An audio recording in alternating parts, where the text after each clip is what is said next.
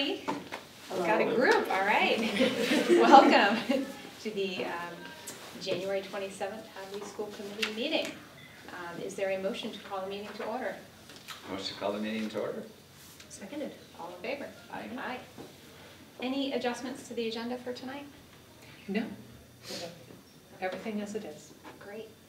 All right, we'll move right into presentations and discussion items. We've got quite a few tonight. The first one is presentation of service learning trip squads abroad for Honduras. Senora. Hi. Hi. As you know, I'm this year going to Costa Rica with the company, and Dr. McKenzie and I went on a trip through Squads Abroad to Honduras in October, and it was phenomenal, and I couldn't wait to start bringing my students. And the nice thing about this particular company is that they are actually associated with Key Club. They have a connection to Key Club, which is another club I've just begun to bring off the ground.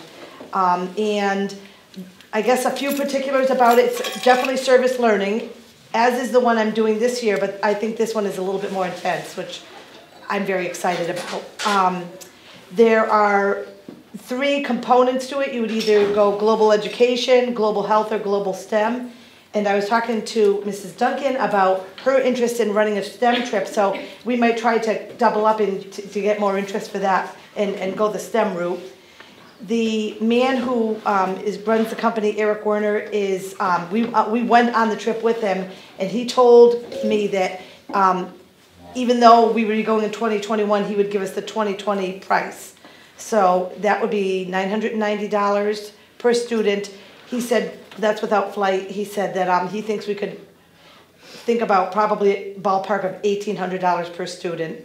There's also a $1,500 group contribution fee that we think we would raise purely through fundraising. And the global STEM would be like implementing safer water systems in the country. And we work directly with engineers in the country, which is really nice. The actual service, what we're really doing is just helping the people who are already there. So it's not like we're there to take over. They have experts there. So I'm hoping to do it in April of next year. I've already done a survey, and I think I have enough interest. Okay. Great, so that's the service trip squad, April 21. Yes. And currently there's nothing else that's on the schedule for April, spring Correct. 21, except February, the Florida Coral Reef. Yeah. Which The Florida trip was not enough interest at the parent meeting, so I don't know if that's going to happen. And that's why I thought to team up. Maybe it wasn't exotic enough that they wanted to travel further so I was going to see if there was more interest in that. To pair that, Yeah, okay. to pair together. and then if you ended up going in that direction, you could Yeah, the Florida trip, yeah. There Yeah. was only a few kids, Okay. and then ultimately they didn't actually sign up with the company, so Okay. I was going to rethink the whole trip. But this is a good teaming Jump up. I in, think right. it's a good answer. So. Yeah, thanks for providing the packet of information. Oh, Sounds sure. like a really purposeful and I think educational trip that Absolutely, yeah. get a lot out of. Mm-hmm. Any questions about it? No, that's great. Great, okay. Do we need a roll call vote for this? No. Okay. All right, so just a motion to, is there a motion to approve the service trip squads abroad in April of 2021? Motioned. Second. All in favor? Aye. Aye. Thank you very All much. right, thank you. Great. All right, next on the presentation agenda is Nature's Classroom and Boston field trips. So I'll set Nature's Classroom. So again, I forget how many years now. We've been going since 2006 actually. Back to Ocean Park, Maine for June 1st through the 3rd. And it's a similar program that we have every year, although we take feedback every year, so what is offered for the classes. In the main site, it's pretty much the same as the Wakefield site. We've added a lot more of the intertidal zone because that's where they are versus the, they still see some of the estuary and the salt marsh inland a little bit, but there's a lot of intertidal zone stuff that they can experience, which they weren't able to at the Wakefield site. So the cost has actually, over the years, the cost of actually Nature's Classroom itself has barely increased at all from 2006 to now for us. It's $261 for the actual program fee, which I think is since the inception of it is like $5 more than 2006, which I think is awesome. And then we do have to pay $1,000 for the registered nurse, and then the quote estimated for the bus this year is $3,200. There's estimated 40 kids, although there's more than 40 kids in the 7th grade. I hope they all come with us, but all the prices are done off of 40 kids going. The total is $366 per student right now. We did put a fundraiser earlier in the year, but we are going to do another one. A similar fundraiser, but it's going to be a pop-up, so all the money and all the delivery of the popcorn goes directly to the houses. We're going to try that, to do that again. And then also last year and the year before, we put on some dances, and that money went directly to the overall cost of the trip. Supervision this year will be more than in past years. We actually need to bring 6 chaperones this year. So we are going to be asking parents for the first time to come with us, and we have an email drafted to send out once approval to ask for some parent chaperones to go with us this year. So we'll keep the ratio still be a 1 to 8 students. Then also the Nature's Classroom teachers that are there will still be there. Are there any questions about Nature's Classroom? Yes. Just a quick question. First of all, a comment. Yes. My 2 out of 3 kids have loved going to Nature's Classroom. It's such a wonderful experience for them. I'm really glad the school system offers this. I did get some feedback from last year's trip. I don't know if our location is still the same as last year. Mm-hmm. About some of the girls, well, I was speaking to a girl demographic, being surprised about the nature of the location, how religious it was. I guess it was like a. Well, all the sites. Oh, sorry. Well, it was just it doesn't matter one way or another. It sounds like a wonderful location, but also very like at a place that is one denomination, and the girls weren't expecting that, at least, and maybe some conversation around context before going might just help, explain. We definitely can, because all the Nature's Class, they've always been held at YMCA camp, so it's that's nothing new, but this is the first time it's come up that why it's a religious camp, at a religious camp, although there's no religion at all in the program. Right. And maybe just so just they even know. a little to say, Yeah. okay, well, this is the context, and Yeah. this is the religion, and of course, just acknowledging it, at least. Just in relation to the facilities, is that? Yeah, what about the If there were facility? like big, the facilities themselves, I think, were No, fine. It oh, was no, just but that- what did they see at the facility that made I them? understand that there were crosses and other Oh, such things. yeah, in the dining area, maybe, yeah. Right, Okay. and so it took them aback, I Okay. think, and it wasn't, they're, in particular, the girls that I'm aware of are around that regularly, they just weren't expecting it at a Nature's Classroom. Okay. Like event. So maybe just a I will conversation. make sure they know that we're just, the program is leasing a camp Yes. that is a religious camp So in you the might summer. say this, and you might say that, But but it's- of course, okay, yeah. we're a community of Yeah. all denominations, and, Definitely, all. I could definitely do that Awesome. with them, and with the parents. Yes. Meeting, so that way everybody knows. Yes. Yeah, definitely. Is there any other? I appreciated the outline connecting it to the curriculum.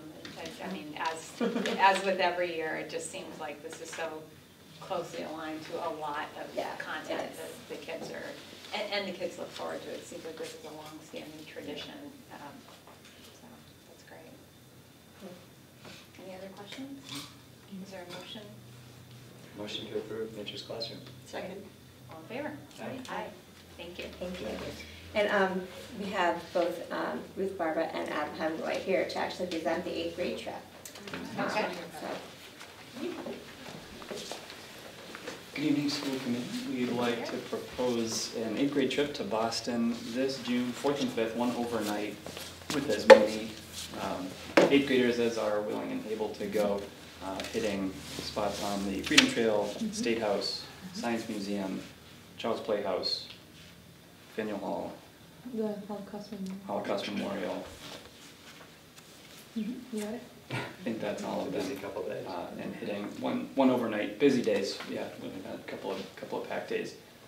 And with a cost of no more than $349 per person, depending on room situations and number of students attending. I'm not really sure what else to say, but if there are any questions, I'm happy to answer. We have itineraries available upon request. We have standards connected across the curriculum for all of our 4 subjects, math, English, history, and science, for all of the sites listed. What else do you need? It's going to be very fun. Yeah. The students hopefully will meet their legislators, their state legislators. That's We're cool. looking forward to that. That's If that's not possible, we look forward to meeting with their staff members. So I think that's going to be a huge learning experience for them. That's really It's good. going to be very beneficial. I'm not sure that's been available in the past to tour the state house or to meet Yeah. state representatives. Yeah. So hopefully that will play out well. Have we done past trips to Boston? I'm just curious. Yeah, I feel like my son has, my oldest has. The band 8th grade has- used to go to Boston, and then they went for a few years to New York instead of Right. Boston. Okay. And now we're going back to Boston. That's great. Cool. Yeah, I think band and chorus have in the past. Yeah. Yeah, great. So 1 overnight costs. And this is this June. Yep. Any questions? No, my daughter's going to be very excited to go. Yeah. Motion to support the trip to Boston. Seconded. All in favor? Aye. Aye. Yeah, thanks for doing it. Great, thank you. Thank you. Sounds nice. Thank you. Okay. Great, so we are now on item 3C, student presentation, GSA name change. Excited students? Hi, I'm Ada. This is Eli and this is Kyle, and we're part of the GSA at Hopkins Academy. And our proposition today is to change our name from the Gay Straight Alliance to the Gender Sexuality Alliance. Because we feel the Gender Sexuality Alliance is more inclusive of everyone's identity, and I think the Gay Straight Alliance is too narrowly defined to kind of make everyone feel included in the club, and we feel that more students will be inclined to join and feel accepted in the club if we change our name to the Gender Sexuality Alliance. So I think that's a great idea. Excellent. Actually, you have the authority really to make that decision, the students and the advisors who run the club. But I'm grateful that you came before the school committee. I think in November or October, I had included your write-up in a previous packet. And the school committee is always eager to hear directly from student leaders in the school about what you're thinking and why you're thinking it. So they don't have to take a formal motion to change the name of your club, but it's no less important that you're here to talk to them directly about what you're doing and why. I think it's great to be responsive and willing to, change as context change and terminology changes, and just even public perception or student body perception changes. And I think in an effort to try to define it and be welcoming, that's hopefully it will be received very well by the student body. Any effort to be inclusive is always appreciated by us, so we commend you on the move. Yeah. So good luck. Thank you. And plus, you don't have to change your T-shirts. And That's everything. That was same very acronym. That's right. Easy, thank you. Thank you. Yeah, thanks. Well, thank you for having us. Thank you. You're Thank you to all the welcome. teachers too. That's it, our public is Thanks, everyone. Thank you very much. All right, Hartsbrook School. This is annual. We approve the operating of Hartsbrook School. And just as a reminder, the school committee of the public school district in which a private school is located needs to approve this school if families can be considered meeting state mandates for sending your children to school. That's why you essentially approve the school. That if the school committee doesn't approve the school, then technically the private school will not meet the parent's obligation to send your child to school. Right. That's why we do this every year. And so the entire packet is available for review in my office. I forgot to bring it, but know that I did go to Hartsbrook. It's the only school I have to do the approval on. And I go through all of the documents and do a site visit on all of the items that are listed in, from your policy document. Do you walk around with like a white glove? And I love it. It's a lovely school, and I enjoy this. We meet with them often also because of federal grants. Portions of the federal grants flow to different schools, and so we meet with them at least 3 times a year, 4 times a year. Yeah. They don't have a big ceremony welcoming you when you come? No, they're over me. No. Any, I guess, changes or anything of note since last time we approved it? No. Still a Waldorf school. They follow a Waldorf curriculum, and not any significant changes in staffing or enrollment or nothing major or substantive, just minor fluctuations. Sure. Yep. Any questions? Is there a motion? Motion to approve. Waldorf? Yeah. Hartsbrook. Hartsbrook schools, accreditation approval. Private school approval. Private school approval. Mhm. Yeah. Seconded. All in favor? Aye. Great. Okay. Page 1. Grants update. So, how are we yes, doing? Paul, you had asked about this a couple of months ago, and so it's fine. We didn't meet last month, just a general update on where we are with grants and some of the ones we've been successful with. Of course, you can see these include some in FY19 as well. They were, at the very, some of them are for FY19, and some of them are for FY20. But we have been quite successful on a number of grants, and we have a few that we still are waiting. They've been submitted, but we haven't heard back yet. And the ones that we are really waiting on, we've submitted our final proposal for the Innovation Pathways designation, and we will be submitting our final proposal for early college high school. Great. That's due February 14th.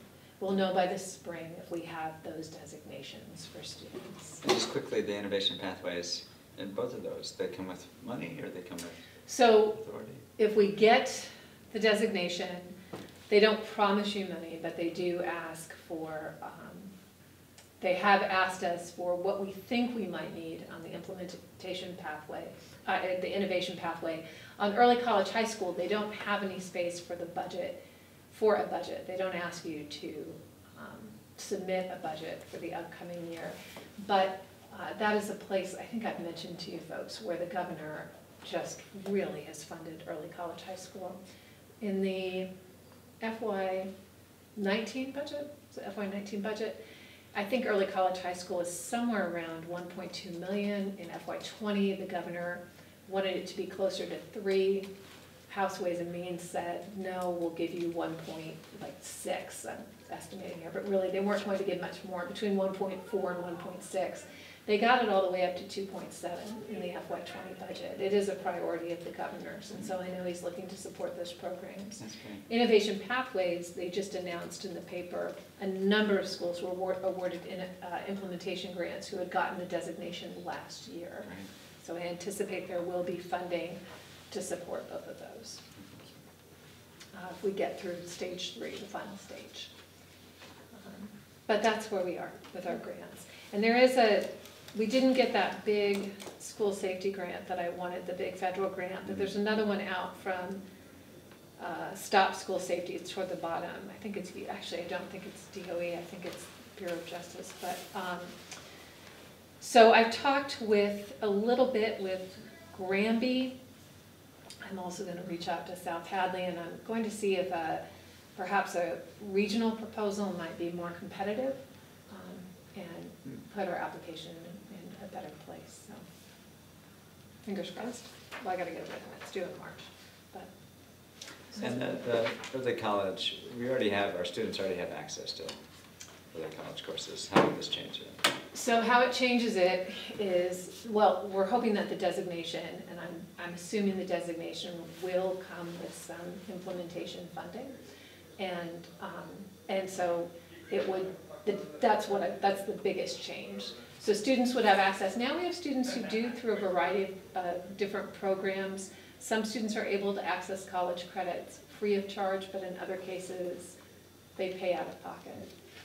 This would allow students who are accepted into the early college designation into this pathway. It would allow them to earn 12 college credits, at a minimum 12 college credits free of charge. And their pathway, I believe, would also be designated on their diploma. So the ultimate vision would be that it doesn't mean that every single student has to know precisely what they're going to do, but the vision would be that we would be a pathways campus. What the state mentioned to me is I think there's only one other school in the Commonwealth that is applying for both designations. So most of the time they pick one or the other. So I had a long talk with the folks at the state because they were wondering, well, why don't you just decide which one you want to do? But the governor's office, I've given you the statistic before, the governor's office has a goal that by 2027, 50% of all secondary students will be enrolled in an innovation pathway, an early college pathway, or Chapter 74, which is like Smith Vocational. And so I've done the math with you folks that we need to have all options on the table given our size, or we're really going to encounter threats to our viability. I explained that to the folks at the state. They've been very pleased with our proposals. These are extremely competitive. I mean, somebody said to me they couldn't believe that we have been invited into the third round for early college given our size. So the goal I explained to the state would be we'd be a pathway school where students would have the option of pursuing apprenticeship or Chapter 74 programs. We wouldn't stop at these two innovation pathways. We'd be looking to expand those further, and also or early college, high school.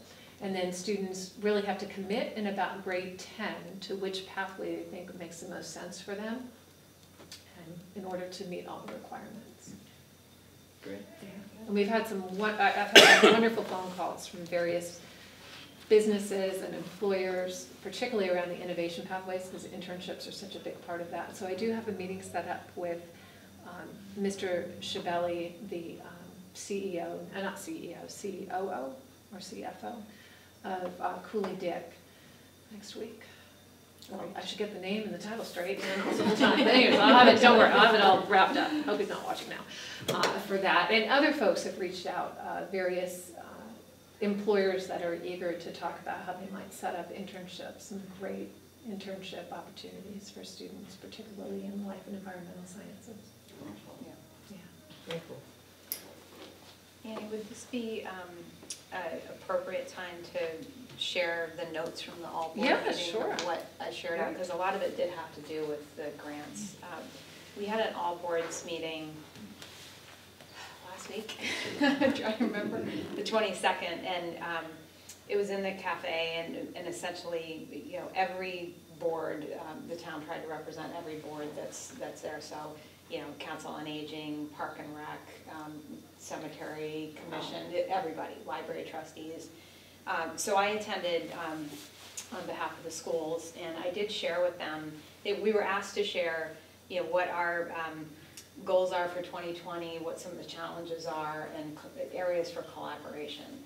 So I talked a lot about the 2019 accomplishments and building on those, and in that I talked about the increase in grants and mentioned that in fiscal year 19 we had submitted 24 competitive grants. That's in addition to entitlement grants, but of those only three were not successful. Wow. And so to date we have a 75% approval rate. That's crazy. Yeah, so that was definitely, I think, very well received in terms of. You should play the lottery. Yeah. We're waiting on some are submitted. Those are the ones that we've all heard back on. Once we've heard, yeah, 75% approval. That's pretty great.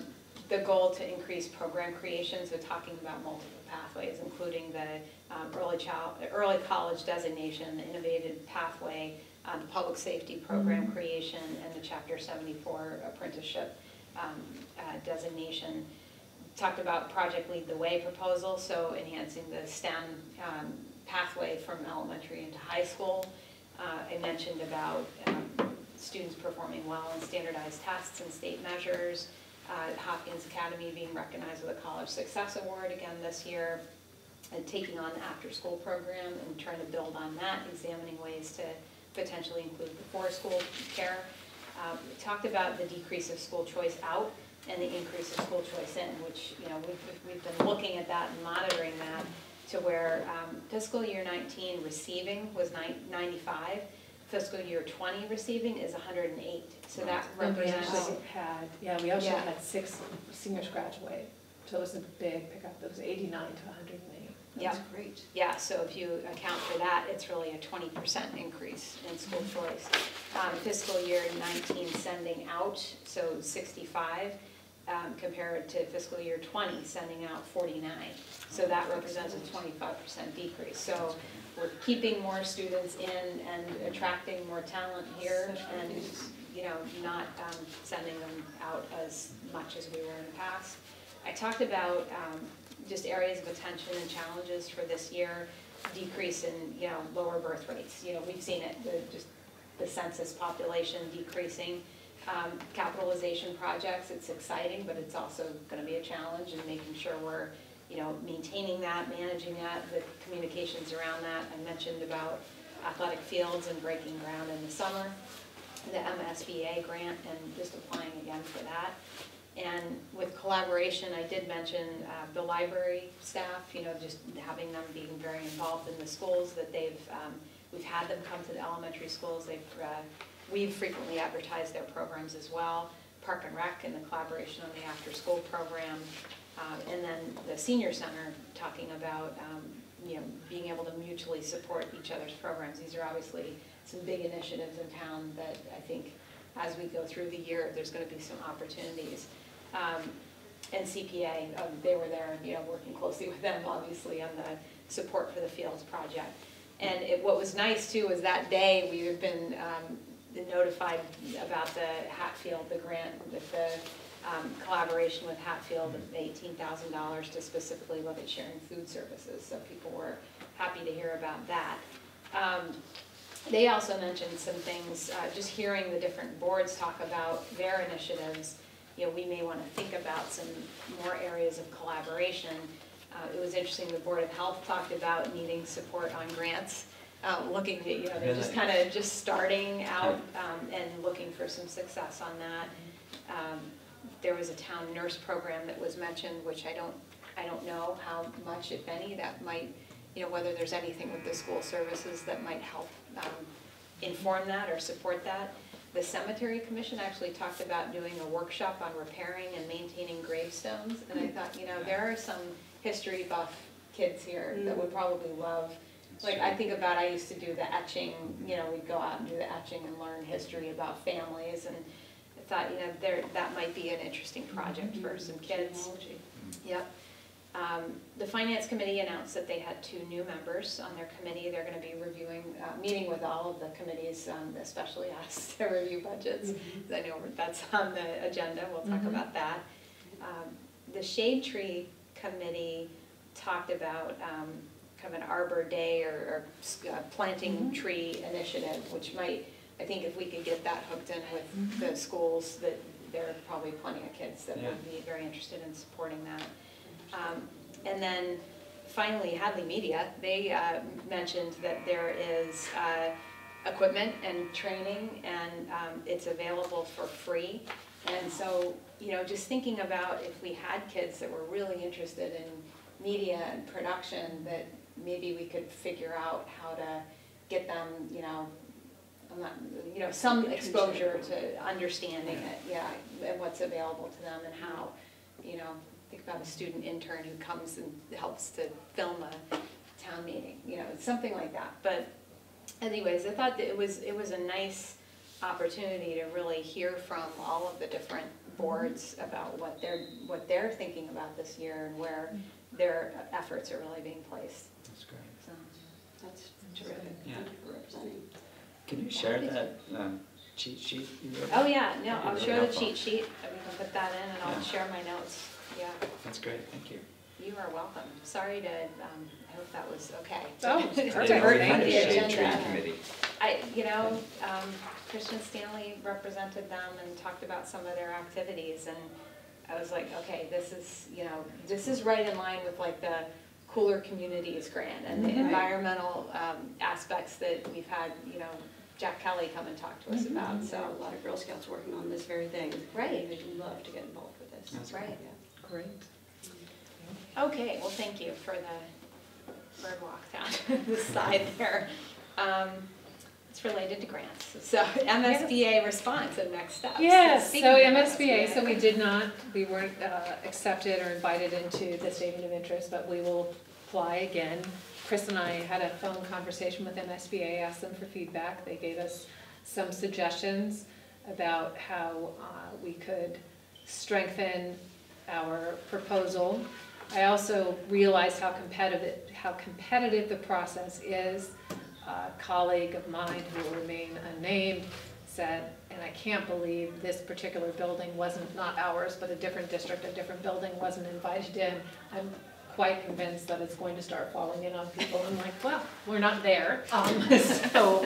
So we did get some good feedback, and we will be bringing it before you for that formal vote we have to do, and before the select board. Can you remind everyone what the grant is? So this is, there are two programs, accelerated repair, which is limited to what we're not fixing, boilers, windows, and roofs. And this is for the core program, which is everything else. And this we're hoping will help fund part of the Univent upgrades and the locker room renovation. Yeah. This is also the entity that ultimately, if we were to ever apply for funding for a brand new school, this is the entity that Correct. funds. Yep, correct. That's, the colleague of mine was going for a new school that didn't get picked up. Yeah. All right, increase in substitute rate. We do need to do this. You can see that we are, we're not competitive, which means we struggle to get substitutes. We also need to change it, especially with the changes in minimum wage. So I would suggest that, I think even though we have averages down here for you, you could certainly round those upwards a bit. And So where are we in relation to this? we are currently at, which has to be 75, 65, 75. 70 and 75. 70 and 75. Unlicensed, licensed, 70 and 75. And so like, I mean, a lot of times we compare ourselves to Granby or just, I mean, I'm trying to think, are the highlighted ones here just more local in terms of proximity, Yes. but not necessarily similar size per se, like classroom size? Or do we know? That I don't know. Well, Frontier Regional is probably quite close. Turner's Falls is probably quite close. I'm not sure about Belchertown. Some of these have the same for unlicensed and licensed. Do you recommend that we have two different rates or the same rate? Yeah, I think acknowledging when a teacher actually possesses teaching certification, granting that some sort of acknowledgement, I think makes sense. And is, do we have a sense of how much we spend on an annual basis on substitutes? We know what we budget for. Yeah, we typically spend about $60,000 to $65,000 a year. So that's substantial. That's $75 a day? 70 to 75, yeah, depending on who does the subbing. So in some cases, 900 to 1,000 days of substitute teaching a year? in some cases, we could have, so for example, when we do the data days at Hadley Elementary School, the teachers are doing data for part of the day, and they have to substitute in their rooms. So sometimes it's not all sick call-outs, it can be release time for teachers as well. I was just trying to get a sense of for every $10 we go up, for example, how much would that cost? Well, it sounds like if it's 65,000 at $75, that's 866 days times, what are we proposing it go up to? Well, if it went up by $10, say that's So less than. 85? Well, that doesn't even get us to the average. Well, that's, yeah, so that's It would be over about- 10%, right? That would be 8,700 bucks, right? about 73,600. But it'd go up. $8,000. Right. Yeah. Yeah. And we spend that every year. I don't need budget for it, but. Pretty much, yeah, Yeah. yeah, it's pretty consistent. I mean, just to start, I guess I'd propose a 80, 85 to start. I mean, for at least for this year, if we find we're out of whack again next year, let's revisit Bring it. it back. Does that seem like a reasonable approach from the expense side? Yeah. That we're talking about a $70,000 or $10,000 increase Yeah. at least? Puts us in line with Belchertown and close to Frontier, that makes sense. Yep. Perfect. Okay. You do have to make a motion on that. Is there a motion? Motion to increase the substitute day rate from to $80 for an unlicensed and $85 for licensed. Second. All in favor? Aye. Okay. Always good to remain competitive with that. So your next thing, it's not don't need to vote on the number of slots, we just want people to know that they can start applying. So you just have to vote to participate, if you so choose, to participate in the school choice program. And then people can start submitting applications. I'll ask the principals to give seat recommendations for you for next month. All right, so is there a motion to, I should ask, is there any discussion about whether or not we should participate in school choice? Motion to participate in school choice. Seconded. All in favor? Aye. I think we seem to be doing well in that area. We'll continue. Let's continue to keep that going. All right. Okay. So you're going to look at this and not that. This is the happy times about budget, right, Chris and I? This is the new budget? This has been due until we're done talking about it, then it's not that Did you much find an improved, extra, but, like, suitcase of money somewhere? no. No, darn. Good But- to see yellows too. so Yeah. it's- Yes. All right, so I am going to, I know you can read, but this is for the benefit of the viewing public. So what we're looking at right now, and it's really important to underscore how preliminary this is, and that will be made obvious when we look at the things that are kind of unknowns on the expense side. So we have on the revenue side, increase the amount of circuit breaker that we're applying. This year we budgeted $175,000 of circuit breaker revenues. We're looking to increase that to $200,000. And that's because we know that there will be an increase in circuit breaker reimbursement. We will get a portion of transportation reimbursed under the new formula. We don't have all of the projections for that, but we are certainly comfortable. Again, we're not even close to public hearing on this budget, but this is our starting point of increasing that to $200,000. You see some slight fluctuations in our title grants. Our 240 grant we anticipate should stay roughly the same. We're suggesting applying more school choice, and you can see why given the unknown on the expense side. The same amount from pre-K revolving. We've been told for a long time that the preschool 391 grant would go away. It is going away, so that's a decrease of $30,000 in grant funding. And the 262 grant, which is a preschool grant as well, we anticipate will go up slightly. What you see below, which when we talk about expense would make more sense. So you see here on this revenue side that in order to have a balanced budget based on what we know right now, that it would require almost a 5% increase to local contribution. And that's enough to give folks on the town side a heart attack. So the scenarios in the chart below are if nothing were to change, and we'll walk through some of the things that are unknowns but possibilities on the expense side that are really driving the increase overall. That if we were trying to hit any one of these targets, what the amount we would need to reduce. And the reason that I gave these particular targets, so 2.8 is the state revenue growth estimates from the governor's office. 2.3 is CPI in 2019, consumer price index increase. 1.8 is mass budgets, revenue projections. And 1.2 represents the increase that the town got in their Chapter 70 funding. So we knew that The new formula is a huge win for large urban districts. For example, I think Chicopee got $11 million to go, a lot of money. Whereas our town got 15,600.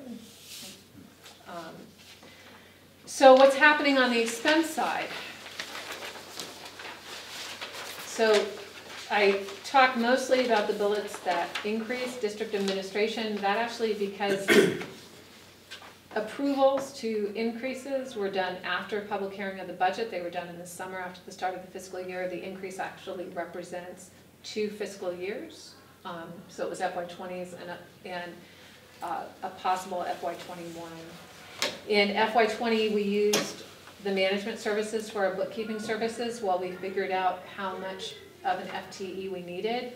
And we believe we can get by with a 0.6 bookkeeper rather than a 1.0. So that line on the expense side went down slightly.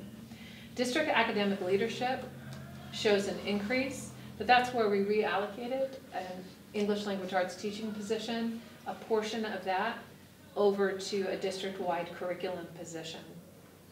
And you can see that in FY19, it was full-time teaching, no curriculum work. This year we did a reallocation, so it was 0.53 teaching, 0.47 curriculum work, and in FY21 we're proposing 0.14, so still teaching a course and the rest of the time curriculum work. Elementary and secondary teaching services reflect a decrease from when we had public hearing on the FY20 budget of 2.36 FTEs. And where do we get those from? We did not, when the math coach retired at Hadley Elementary, we did not replace that position. Our art teacher is also certified in math. Jen Dowd was very creative with the schedule and was able to utilize somebody who's certified in math without reducing any of the art offerings. So we did that for the math coach. We also will be reducing 1 FTE because the 6th grade has 3 classes. So we'll have 1 gen ed reduction, general education reduction over there.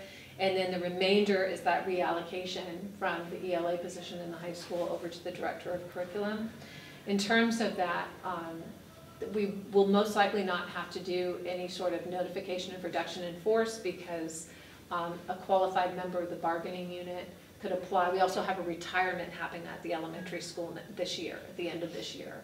So a qualified person in the bargaining unit could apply for that open position, thereby not necessitating a reduction in force because of the graduating class. Does that make sense?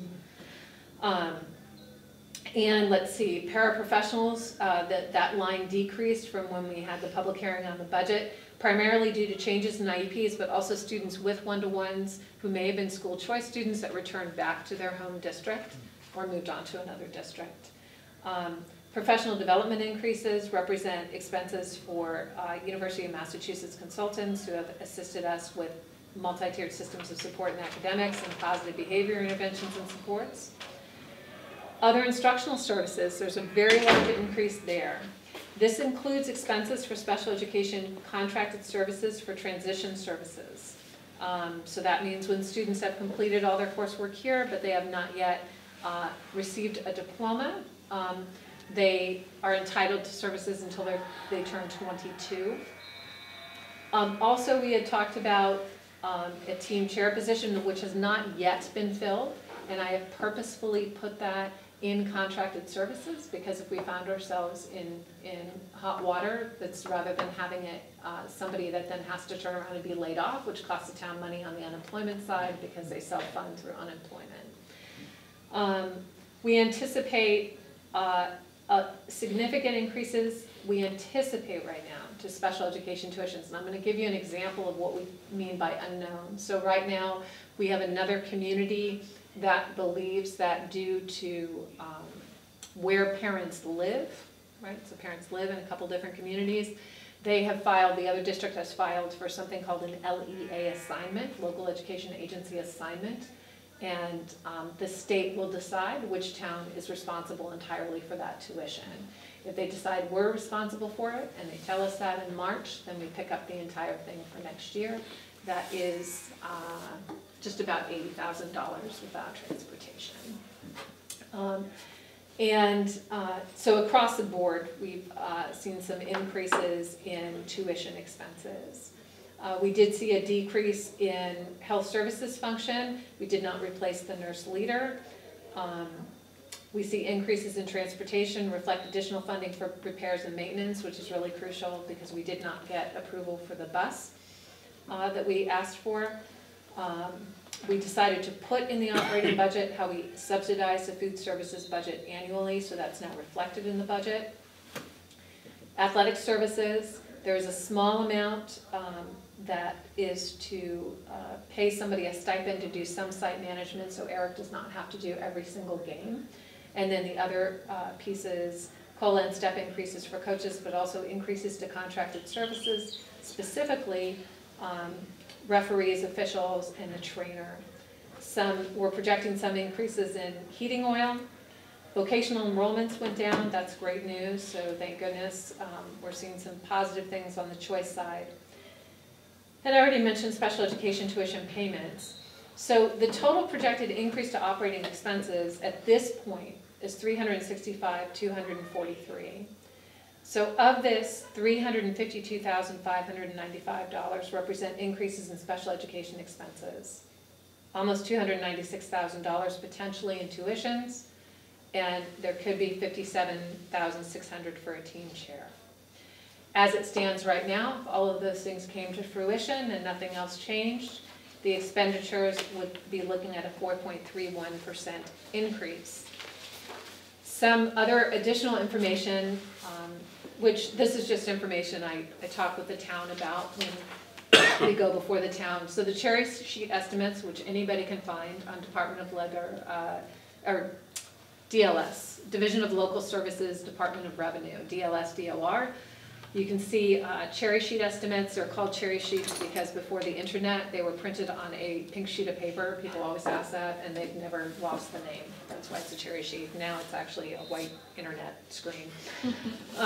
So they're estimating, because they just carried over, that the town will spend $326,373 in school choice sending tuitions. We know that we have 4 students who are now choicing out that will graduate in 2020. If nothing changed, that actually choice out tuition would be just about $301,000. They are assuming that charter school expenses for FY21, net of charter aid, will be almost $594,000. However, again, we know who the seniors are, and so if charter stayed stable after the seniors had left, but also since the October 1 count, actually that's what I included here, what I know for a fact is since they took this count, we've had 4 students return from charter schools and come back to district. So that expense, assuming that stayed stable, would not be what's estimated. So the governor's estimating that the town will have expenses of let's call it $920,000. Our estimates are closer to $838, which means that potentially the town would be to the good about $80,000, but that's a lot of ifing that you just heard from me. It's ifing based on actual now data, but people can make different decisions at any time. So I walked you through some of those changes of where we're at right now. So what if, in fact, my questions for you all are in terms of providing the town with a number, which I need to do before February 4th. Your recommendations for how you'd like me to proceed with that. A good question, I did ask David Nixon, is there a target that the select board is looking at or the finance committee is looking at in terms of a percentage increase? Sometimes towns will say nothing more than this. And the only direction they had given was level service, and I can say this is absolutely level service. You heard me run through the full-time equivalents that had actually been cut. It's mostly, as you see that, it's being driven predominantly by tuitions, which is level service. That's not additional services, it's just an additional expense without additional services, at least for our district. So of course, if that LEA assignment was in our favor, if a couple of tuitions that we have questions about, if if it didn't go as we anticipate it could.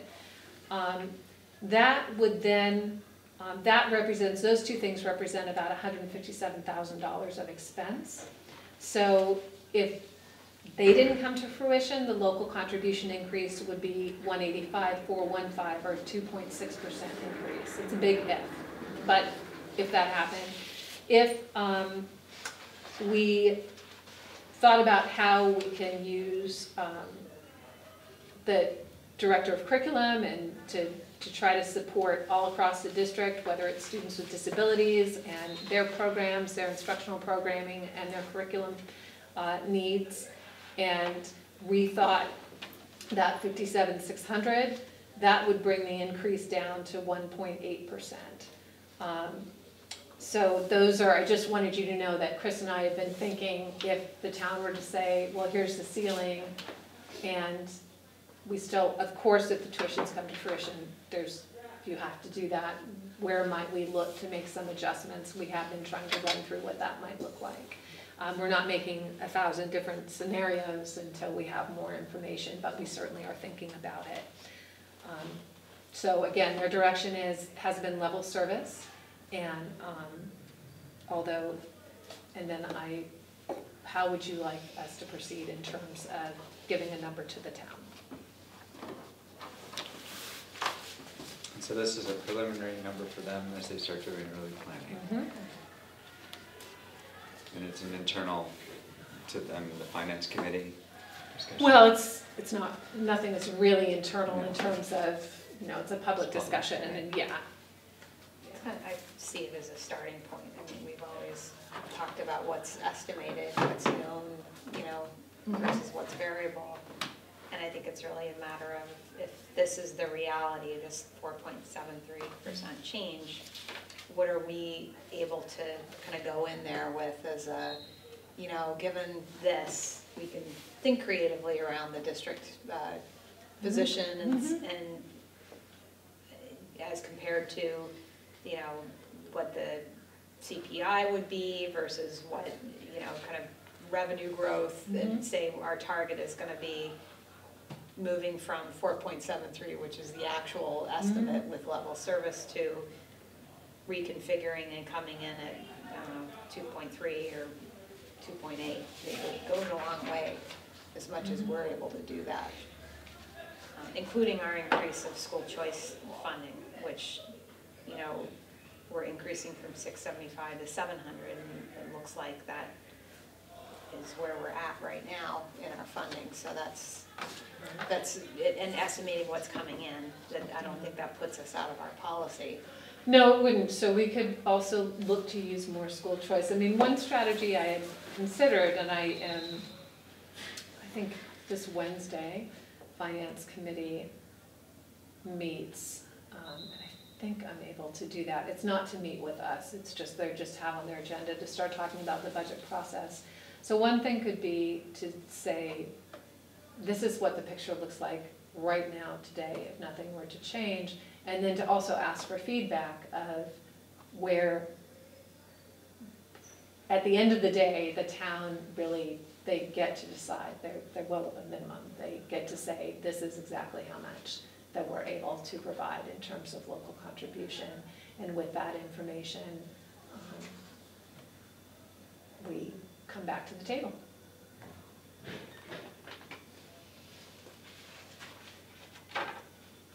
Seems like outlining some of those options like you have here, where, we have some ideas, that may help bring this down, but that, again, is couched within all of those estimates, and they are just estimates, they're unknown. We have to give just one number. We can't give a worst case and a reasonable best case. No, there's just one line. I mean, the upside to that is that there's just one line that they're looking for is, what do you want? David is asking, David sent out the budget book to all the departments, David Nixon, and so for each department, ours is just one line. What is the local contribution number? Because that's all that they have authority over. The school committee sets the budget. They have authority over local contribution. They don't have authority over line items.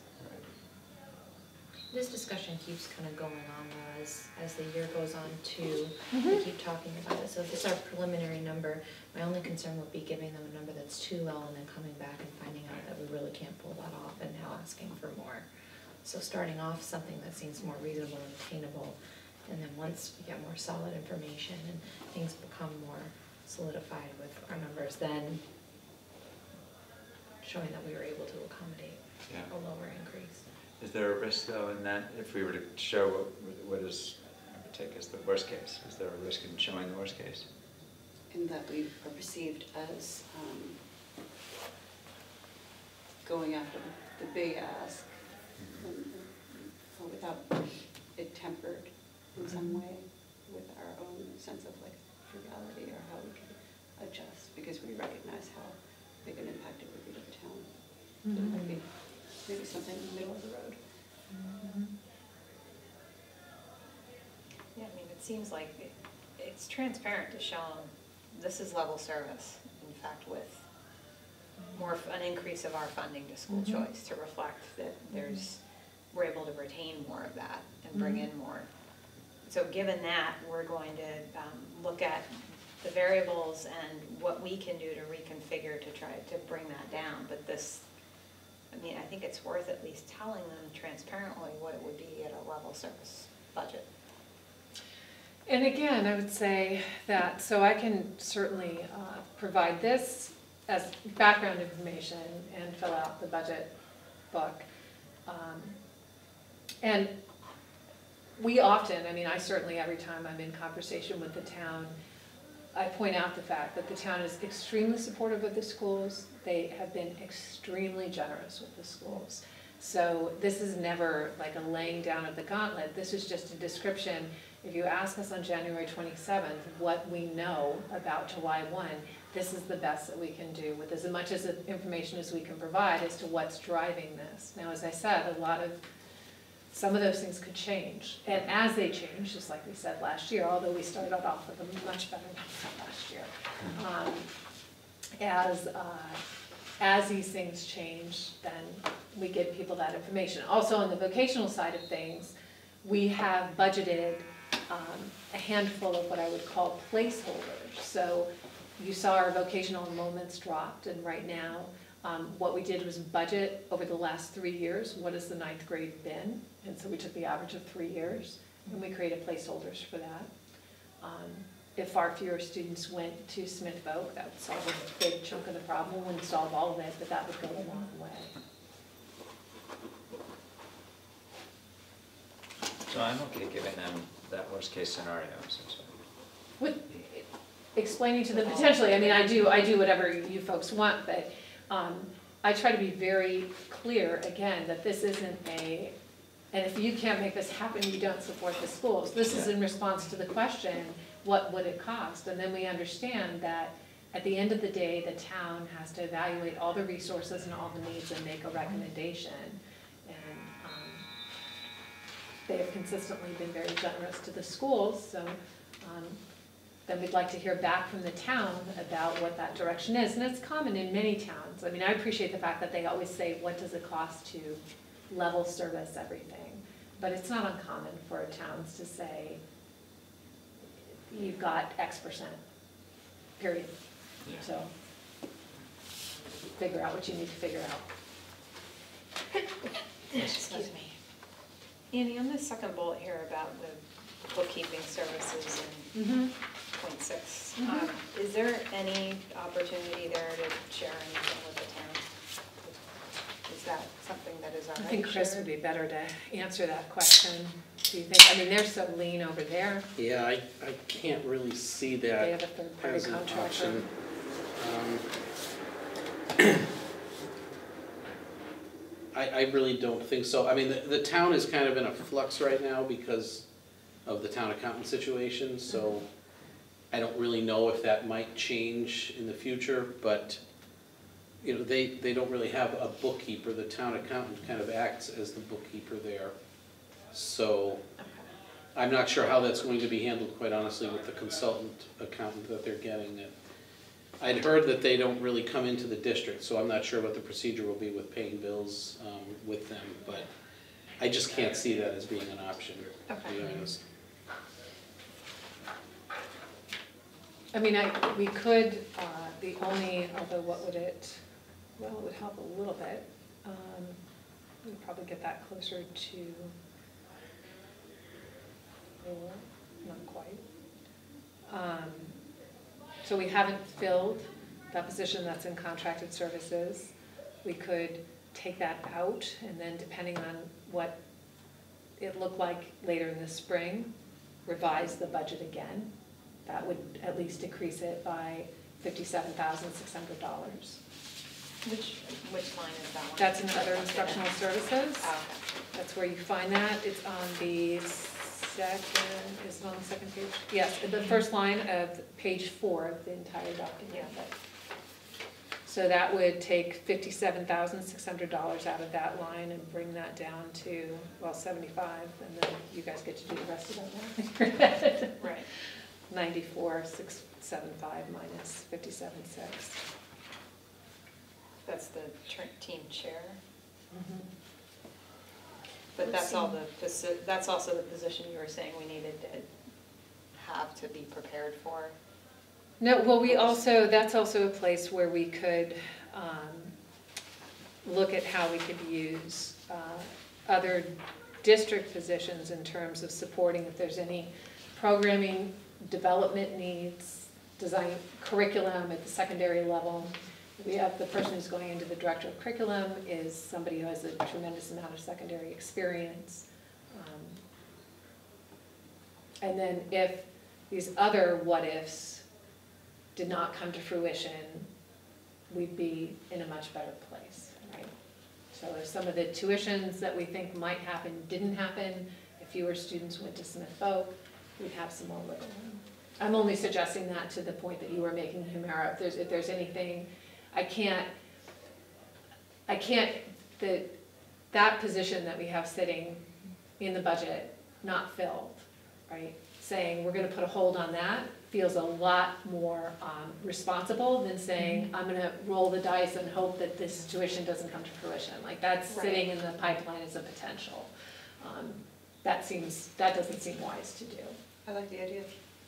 Does it bring us from our So then that, 2.8 to? what does it, You said it brings us down to like 4 let's see what instead of happens there. 4.73. 342, Contribution. 342, 498 minus. But does that seem like a reasonable solution from a special ed perspective?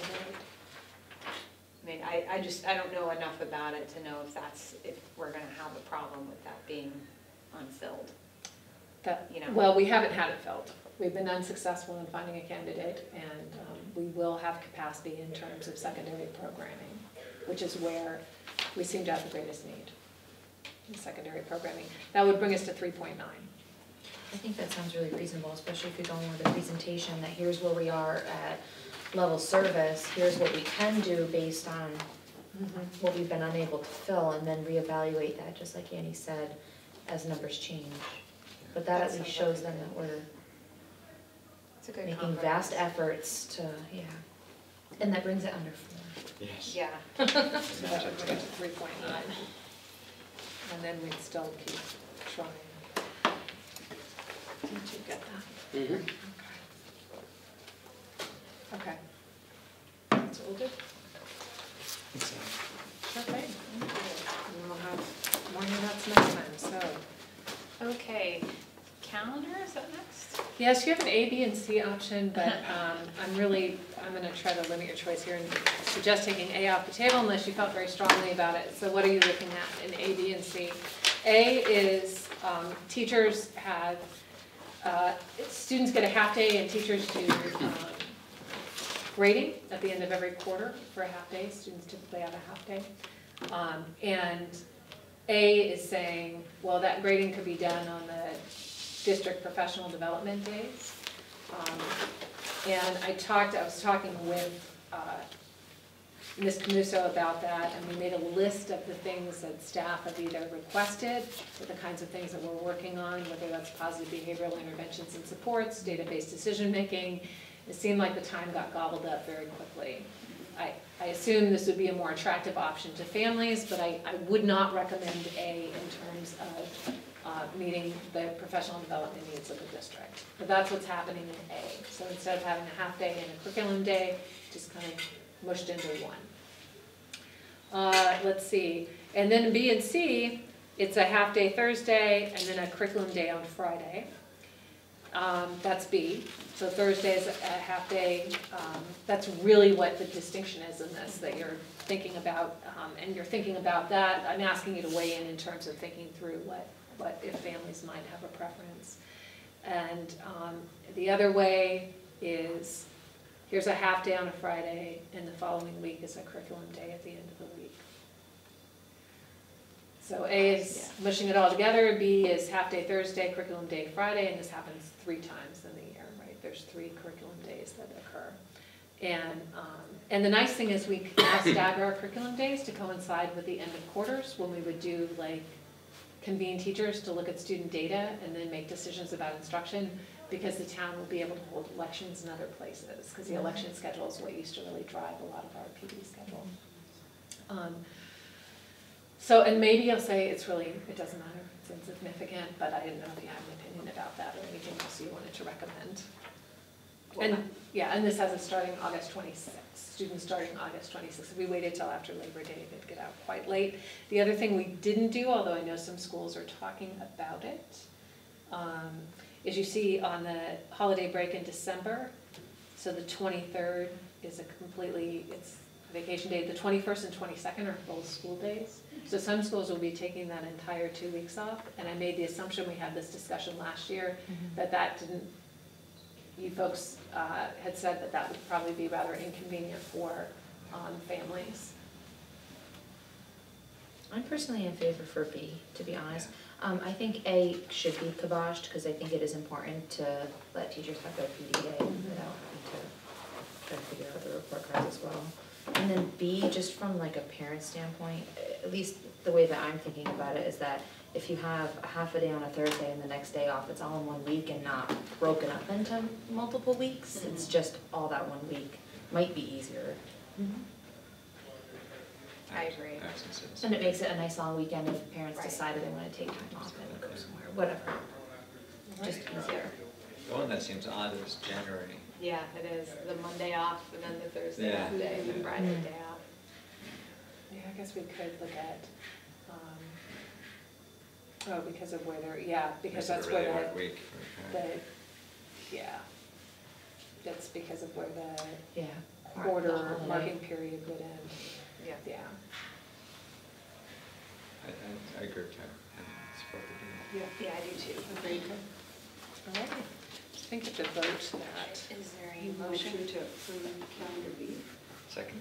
All in favor? Aye. Thank you.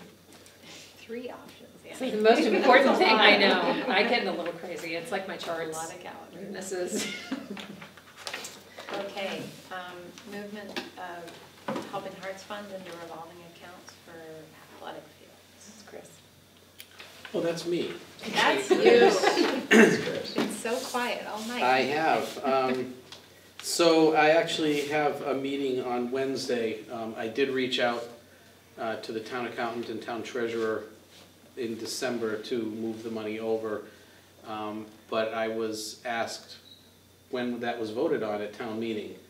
We were told by David that we did not need to vote on it because the money was gifted to us. So I am going to meet with David, the town accountant and treasurer, on Wednesday morning to go over the creation of the account, and then we can move the funds over.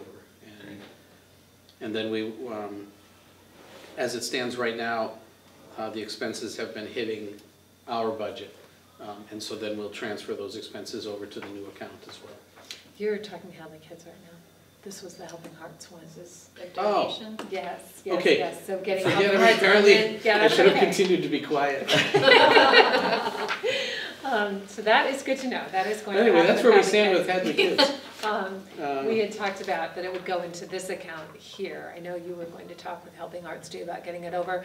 If you recall, we talked in the athletic revolving, we simply earmarked that money. Yeah. So Helping Hearts has been the custodian of that money for us, and we wanted to, especially now as we're moving forward, to get it in a place where we could pay some bills. And I kind of held off on that because Eric was getting a couple of donations, and we said to put the money into the Helping Hearts account at that time.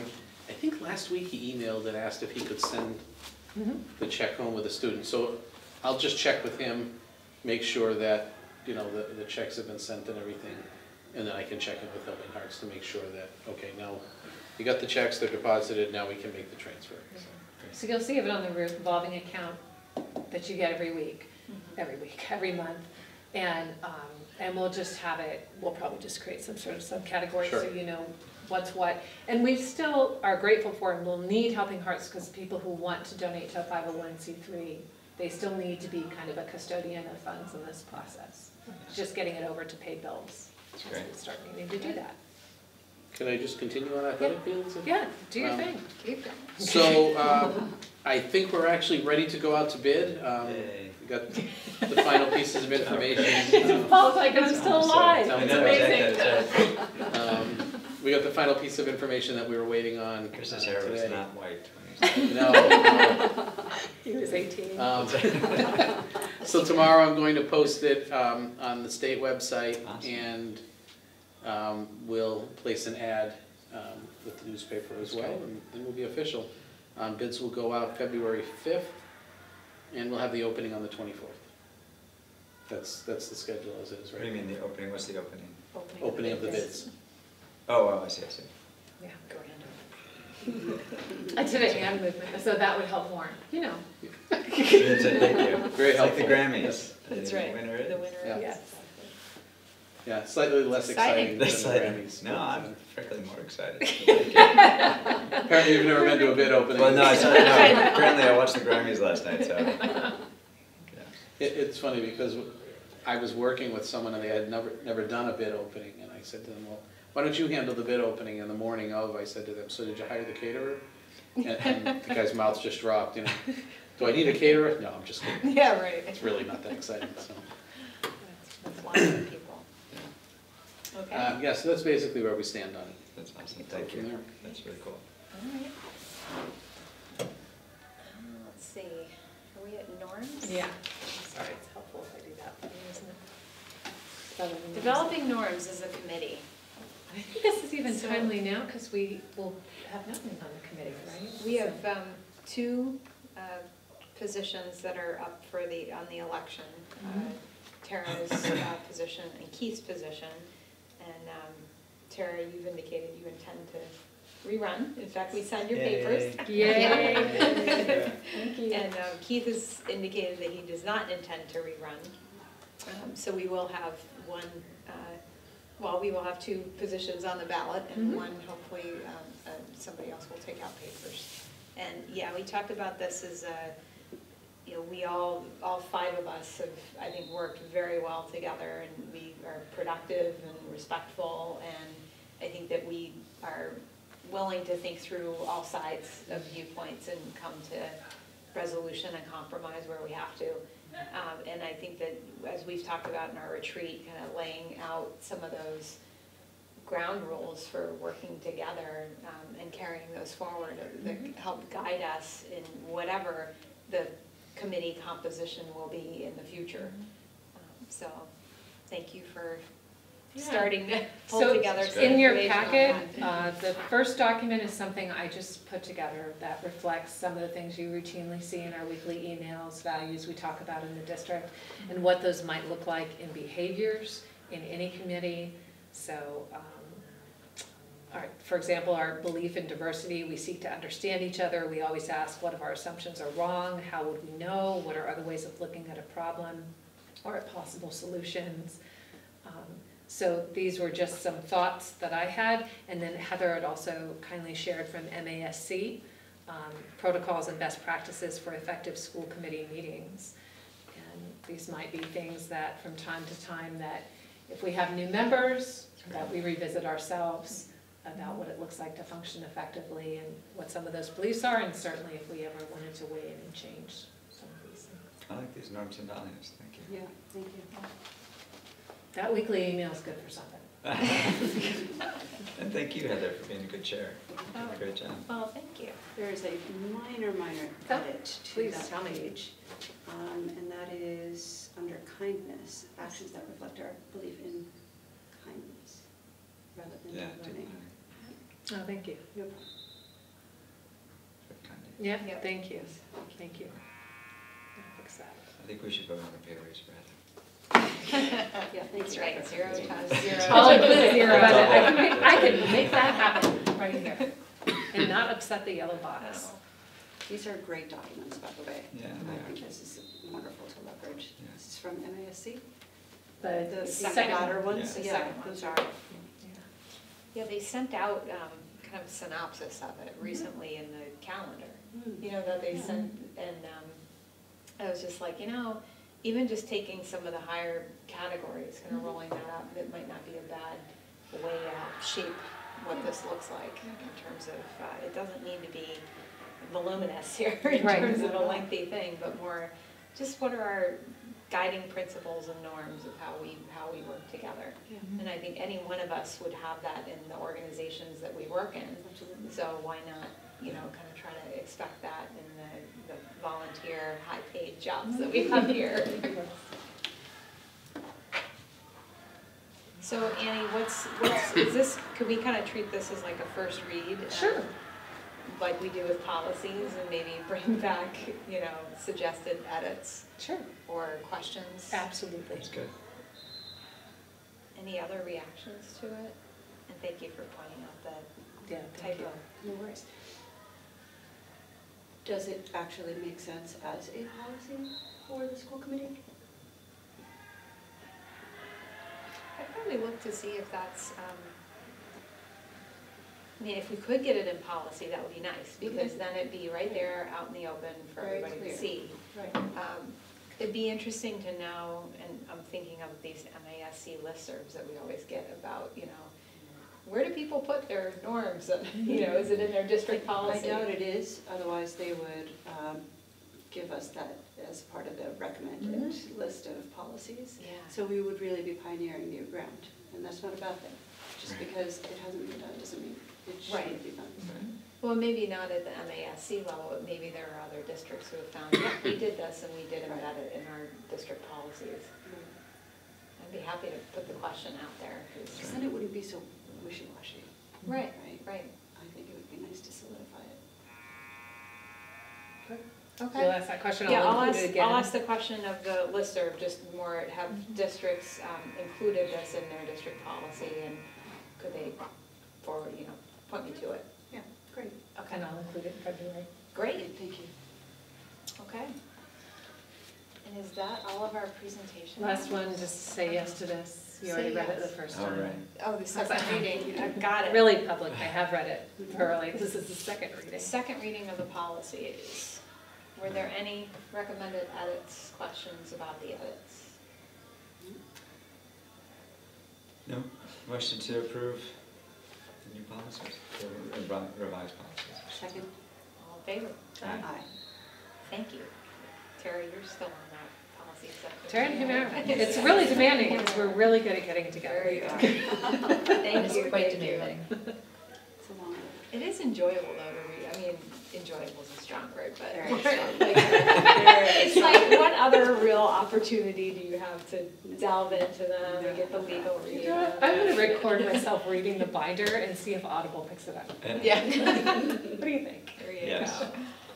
It's top seller. I'm gonna see it in the weekly email. Okay, time for public comment. Right. Right. Crickets. Okay. Personnel report. So there was a small Yes, change on just, there. yes, so our previous school adjustment counselor had resigned, and we hired a wonderful, wonderful school adjustment counselor. She started with us last week, so that's Lauren McGar. Great, welcome. So that's all we have in the personnel report. Okay. Chris, round 2, business manager report. All right, let's hope I can get this one right. Expenses, grants, revolving accounts, and capital plan. Okay, so expenses are first. There's one thing I just want to point out, this is actually through 12/30, not through 1/23. Yeah. I had some difficulties connecting, but I did have one already run through the end of the year, so I had to use that one, but I had already changed the date on the report template, so. And I already made some transfers of expenses to school choice and to the grants, partial for the grants. I'll have to do more of those in a couple of weeks. I'll do another round of transfers to the grants and to circuit breaker. I haven't used any circuit breaker yet, so we'll move some more money out of that. And basically, we're still looking good as far as the year goes. Again, the typical thing that we'll see, I'm trying to find the page here, of some sped overages. One of them in particular, it's on page 5, tuition to other public schools, where you see we have zero budget and expenses of $9,300. The zero budget is because all of that was supposed to go to circuit breaker. So as I transfer the expenses over, we'll have the zero expenses to go along with the zero budget. So and that's pretty much it really for the expenses. As far as the grants go, you can see basically, I'm sorry, I did run some expenses to circuit breaker, not anywhere near what we're going to use for the year, but nevertheless I did move some over. Again, 240 grant, you can see, we had $164,000 for that. I've only transferred 38 so far, so a lot of wiggle room as far as that goes. Again, we'll use all the grants by the end of the year. This report will actually be expanded. We have more grants to add to it, and so you'll see it probably pretty much take up the full page. Nice. As we add the additional grants that we've received. So that's pretty much it for the grants. And Annie, you heard back on the is it financial literacy fair grant? I'm getting it wrong, but. Yeah, so we received 2. I've got to get this right now. We definitely received a continuation grant for a second financial literacy fair. We also received a grant to do curriculum work in financial literacy. So there's a fair and there's curriculum development. So I believe we got funded for both of those. Yes, I know for a fact we have the fair funded, and yes, we did get the curriculum What was grant. that? I'm waiting on $20 a piece, I think. I'm waiting for the civics to hear on the civics grant. That's the one I haven't heard yet. Was that around like 15,000 like total? Those sorry. So Innovation Pathways was 30, I think. Yeah. I gotta look. Here you go. It might have been. Do you have that one? This one here. You'd think I'd remember, but I don't. Planning and implementation, 11.8. It was approved for 11,800. So the fair is 2,500. The curriculum planning and implementation, excuse me, I just did that wrong. That's the Innovation civics grant. Pathways was Sorry. 15,000. Yeah. Sorry. Financial literacy fair is 7,500. The curriculum planning and implementation, 2,500. The civics teaching and learning grant we haven't heard back on, that's the 11.8. That's great. Sorry. No, Thank no you. worries, I should, you think after writing them, you It's remember. Great to fill up that sheet. Revolving accounts is the next report. I wish I had better news for the lunch program, but I guess we're kind of used to it at this point in time. I just wanted to point out, as of last week, the negative balances for the lunch program was $5,720. So again, that really takes up a good portion of the amount that we're seeing as a shortfall here. The downside to this, I say it's a downside. Most of the time, the goal is to have the food services program self-sustained. Not many districts actually can pull that off at this point in time. But the downside is that, you know, by law, at the end of the year, we have to make the food services program whole with any of their negative balances, so that gets charged to school choice.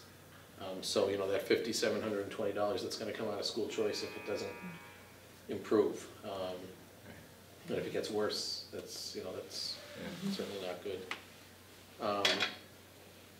So the school choice, you can see from November to December, I'm sorry, from October to November, can't read the lines here, went from $998 to $661. That reflects the transfer that I did to that account, and then, you know, we had some revenue coming in. This is actually through 12/31. I've been doing it a couple of months behind in some cases because the revenues had not been posted, but when I ran this report, they were actually posted, so I was able to just get them right up through the end of December.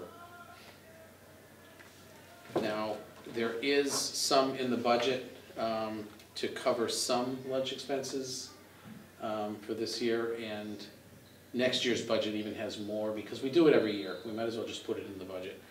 There's about $8,500, I think, in the budget this year to cover some lunch expenses, but as you can see, you know, and Diane does a great job and she spends a ton of time chasing these negative balances down. She typically whittles it down. I usually wait until August to actually do the transfer because they keep coming in through July, but she really chases them at the end of the year and gets it down to $2,000 or $3,000. But you know, it's a lot of work for her. You know, there's emails, phone calls, letters, I mean, all kinds of stuff that go home, and you know, ultimately that's what we get it down to. But yeah, this is you know, it's a decent amount to be in the hole at the end of December, certainly.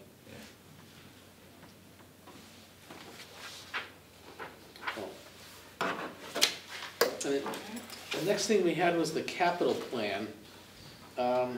This was kind of just a question as to what we'd like to do with the plan at this point in time. We did not get the locker room remodel, nor did we get the tech upgrades or the full-size school bus. So we're kind of just looking for direction as to where you'd like to go with that. You know, do we want to just move them out? Well, the locker room remodel, we didn't ask the town because that's MSBA. Right. But it was the, I think you were looking across here, because actually the tech upgrades, we had requested the amount that would have covered 2 years. So it was the bus. My sense is from the finance committee meeting, go back to the tech upgrades request. I mean, those are essential, right? I see both of those as essential to tech and bus. And you know, maybe we split out the tech upgrades this year and ask, not combine it to the $100,000 that was asked. I'm assuming if we go again that the bus would have to be in an override. Probably what Chris did do some investigating about what we can do in terms of renting a bus from 5-Star when we need it for athletics, for spare, for other things. So we do have a backup option. I do, if we're going to go for the tech upgrades, again, even if we're going to split that out, I should have told you this, we do need to decide tonight, just tell us, let's decide what we want, because I have to get that, February 4th is the warrant closes, so I have to get the warrant articles. When I turn in the budget number, I have to turn in the warrant articles. So if you're looking to have it on the spring, for tech, we just have to say, this is what we're going to put on, and this is the amount that we want. Is there, so I like the idea of just thinking strategically about going back with the tech, the 63, but not the bus, and finding an alternative. I feel like if we go back straight to the public with the bus again, they'll say, well, we just rejected you. Yeah, well, especially if we're looking at a 4% increase. So I just want to clarify, I wasn't at that meeting, but it was a very low attendance. Is that true? Which Yeah, election? Yeah, that where the bus was rejected? No, it was That was in the approved. ballot. It was rejected. Because it was an override. That was like The whole not override was a lot rejected. of- No, it was approved at the town meeting. There was good attendance at But that. the actual number of votes, I mean, I remember when I came in to vote, I was 100, and that was like 3 or 4 in the afternoon. Every So- override was rejected. Yeah. So So I don't see it necessarily as a glaring, statement to this school that we are on the wrong track necessarily when n equals 100 versus what is around a spring election, especially when we have open seats. Yeah, I didn't see it as a statement to the school. I saw it as an overall statement that there's, I think they said 36% of our population here is considered seniors. 37. 37. Surge in my memory. And at many of the town meetings, I hear that there are many seniors on fixed incomes and they cannot afford to continue to take on a higher hike in their taxes.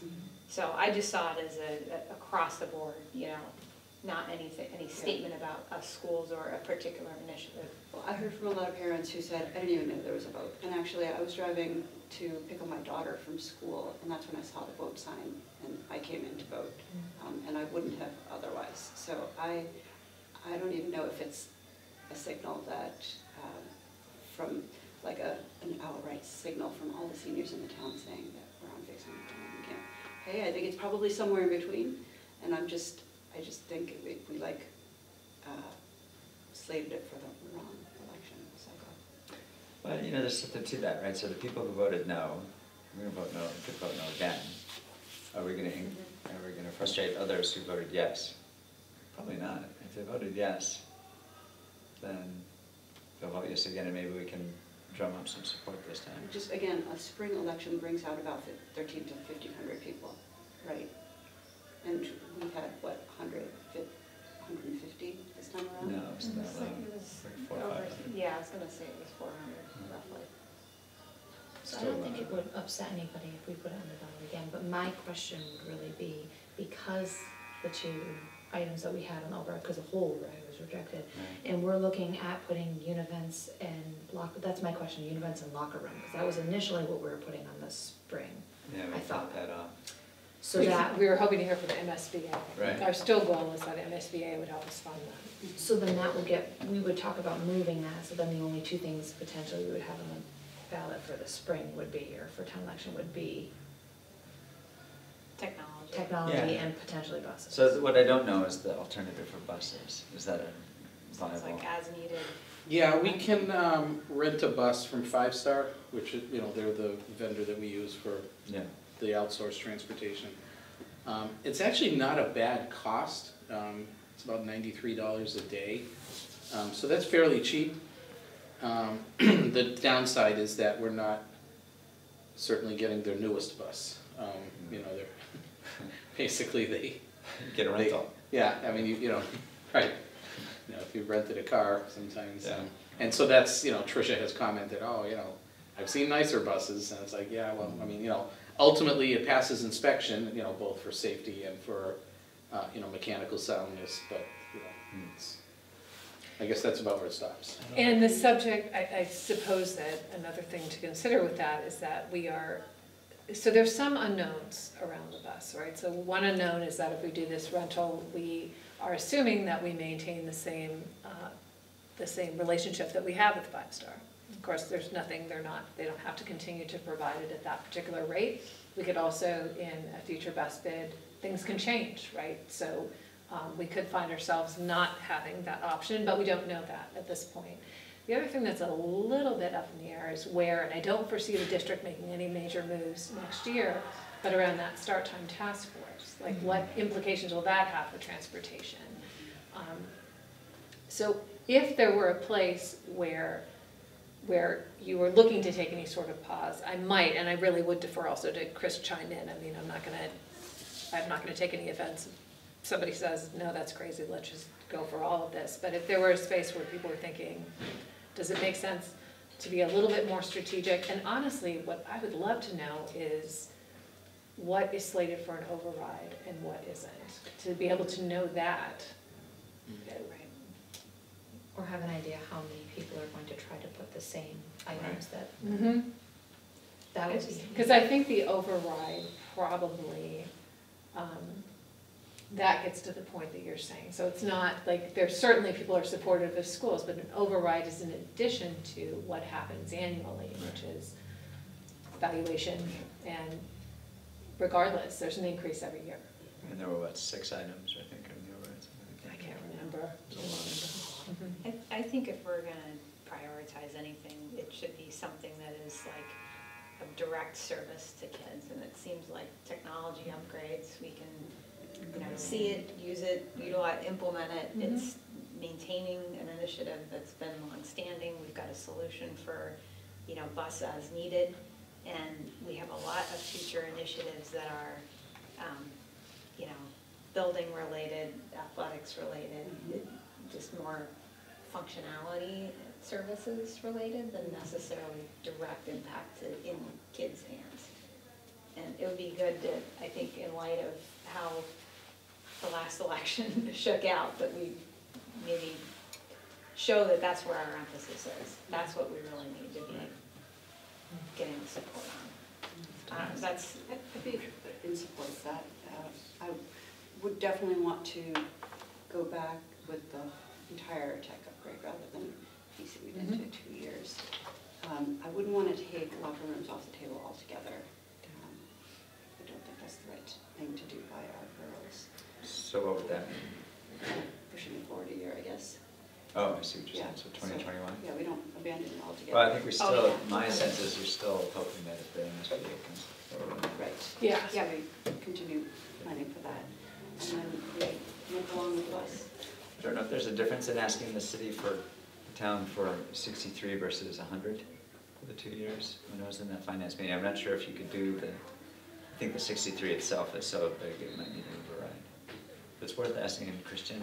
Yeah, it is. I mean, they were combined at the request of the town. Yeah, the town had combined it. We were there, I was at that finance meeting, we just said, hey, why don't we just put it all together? I thought it was because we're gonna have to ask for an override anyway, and rather than keep coming back, let's put it together. But if there's a value of splitting it up and we don't need to ask for an override at the first tranche, that would be nice. Because it did pass on town meeting before. So that's the thing about, that's why I say that question about, I wish I could know that up front, because that does factor into decision-making in terms of likelihood of success. So what we can do is find out from the town what they recommend. Yeah. And then I'll assume that's the warrant article that we will put on this time. We'll update the other items. And use our immediate fix for the time being on transportation. Okay. great. All right. Anything else for business manager reports? Good? Okay, school committee reports. Policy, we just did our second reading. Anything else? That's right. No, we have another meeting that is going to be scheduled soon. What policies are you working through next? Or do you What letter of the alphabet comes Yeah, next? yeah, whatever comes next, I have to pull it out. J. Making our way through. Yeah. Okay, start time task force. So for that, right now, we are reviewing possible options for start time transportation options and recommendations from CES. We didn't have a meeting this month, but people are just able to provide their feedback either through email or through the shared drive to kind of make suggestions or figuring out whether or not, what the value is of asking stakeholders, if we have focus groups to kind of meet with target groups to determine certain targeted questions that we want to ask those groups, surveys or whatnot. Yeah, so in the state of just providing feedback right now. And we'll meet again next month. Yeah, actually quite early, I feel like it's next week is when we meet, but I did hear back from CES, so I will have a proposal for if they were to manage some of the, doing the surveys and getting feedback, and so I'll have a proposal for the start time task force, and then we can bring it to school committee, depending on what the task force thinks. Great. Finance tri-board, just the all boards meeting, that was the most recent thing. I need to see when our next tri-board meeting is scheduled for. There is a finance meeting scheduled on Wednesday, but I don't think it's a tri-board, I think it's a finance meeting at 6:30. Yeah. But I was gonna try to do my best to be at it. Fields, CP. We got the update from Yep. Chris, Good, thanks. all right. And collaborative. There is a board meeting this Wednesday. I'll be out of town unfortunately, but as soon as I receive materials, the executive director's report, I'll forward it on to the team. Great, thanks. And I'm on the finance committee for the collaborative now. Oh, Great. Yeah. excellent. So let's go through and make sure we did all the action items. Service learning trip, yes. Nature's classroom, yes. Boston, yes.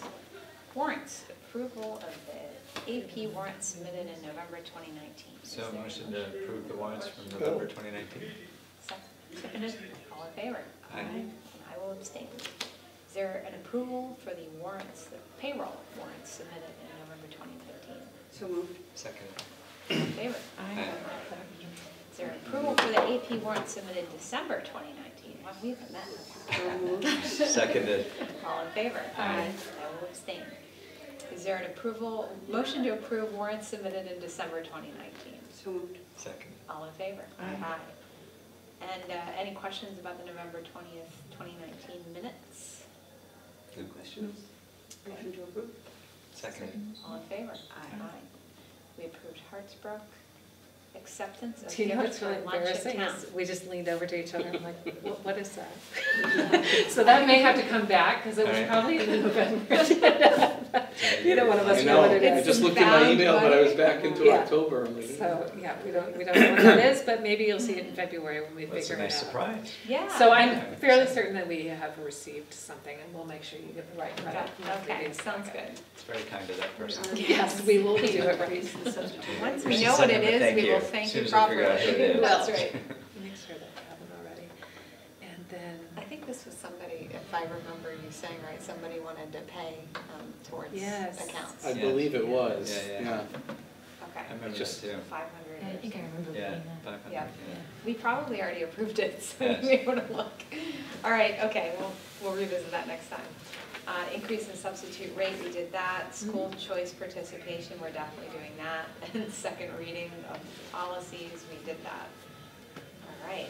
Regular meeting. Next regular meeting. it's Yeah. supposed to be February 24th. I was going to send out an email. That's going to create a problem for me. That's the fourth Monday. Yeah, I'm out also. And you're also out on that date, yeah. And the 17th is President's Day, so I don't know if we could look at March 2nd as our February meeting, because March has several Mondays too, I feel like. I'm out that Monday as well, but You if are? you all want, you can Oops. meet without. We could also do, I can email options too, and I'll make sure I do that tomorrow, Yes. if that works too. And Thank then you.